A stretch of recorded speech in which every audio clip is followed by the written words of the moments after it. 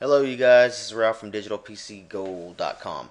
I got a great email today asking me how do I pass protect my web page. That's very easy to do. What you can do is head over to HostGator. I use this service myself for Digital PC Gold videos. I just pretty much, instead of paying for for to get some software to do this, $200-300, whatever it is, to get the software, you can just do it through HostGator. You're already paying your $14.95. Why not use it?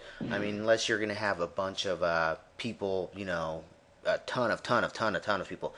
This way, you can do it. You can control it yourself, and until you get to a point where you need that type of service, there's no reason to spend $200-300. I manage this myself perfectly.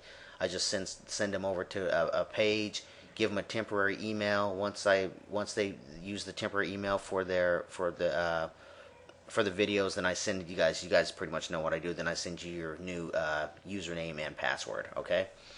So it's pretty easy to manage. So what you do is just go to HostGator. I'm assuming everyone has HostGator. I'm assuming most of you guys have HostGator at least.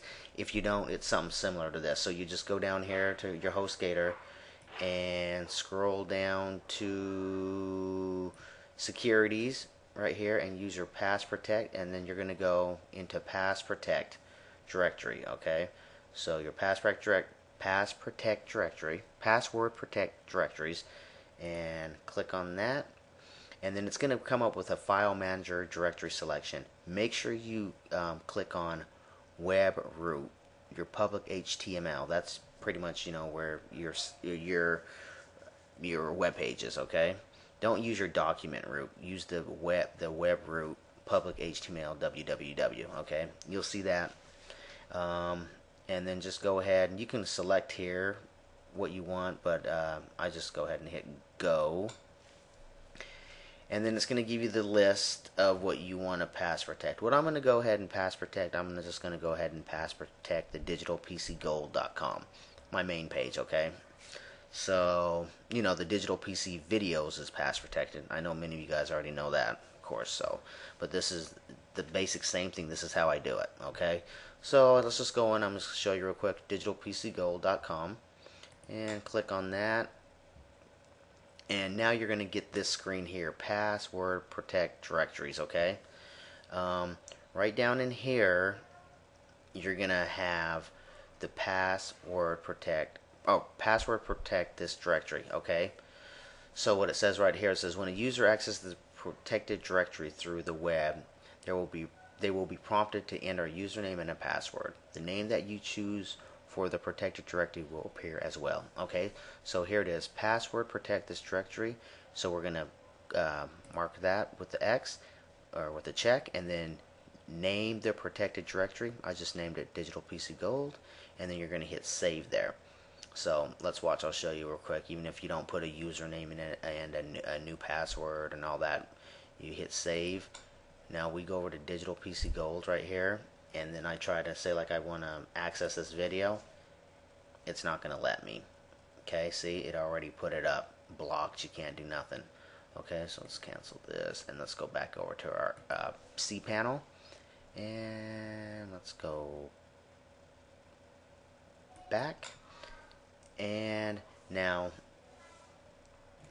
here we are again, and we are going to, now I'm going to show you how to create your user name and your password. Okay, so I've already been in here, just put a test in here. Usually we don't block this off, so we're just going to do a test, do the test 1 2 3, and then I'm just going to put a password as pass. Very weak. It shows it very. You can, and actually you can generate a password if you like. Hit generate. It'll generate a password like that. See how it generated that for you.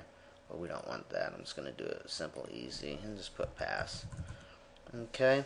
Now you hit add, modify, authorized user. So we're going to add them, and now we're going to go back.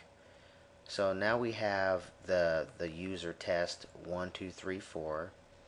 And now has been pass and now has the password of pass. Okay, so let's go to Digital PC Gold, and we have test 1 2 3 4 and pass. So now if we try to get in here, let's just refresh it. Test 1 2 3 4, and now we press in pass, type in pass, and now we can get in. Now we can watch the videos, whatever you want to do, whatever you're going to have your web page set up for. Okay? Alright, and see, now we're in. Let's right, go back here. Build a web page in 10 minutes. Quiet this thing up. I know a lot. And go back to our cPanel. And let's go back. And now you're going to see that it's been put in. Test 1 2 3 4. Okay, the authorized user is test 1 2 3 4.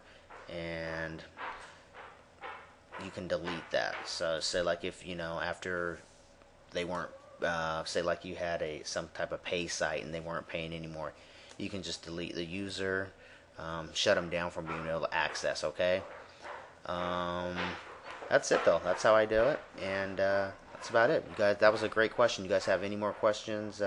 You can post a question if you have any questions, or email me at digitalpcgold.com or digitalpcgold@gmail.com. Okay.